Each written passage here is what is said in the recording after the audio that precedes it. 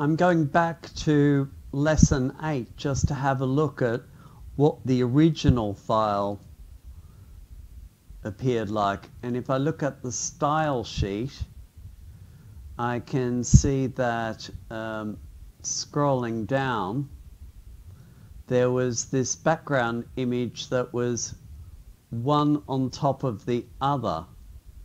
So it was like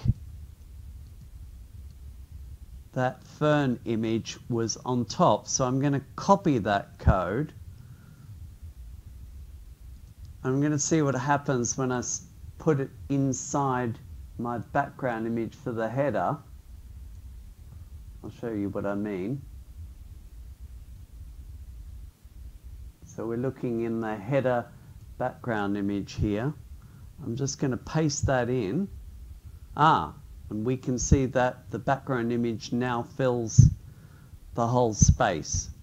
So all I need to do is replace that image with the new fern replacement, which was called fernreplace.png. So I'm just going to alter that.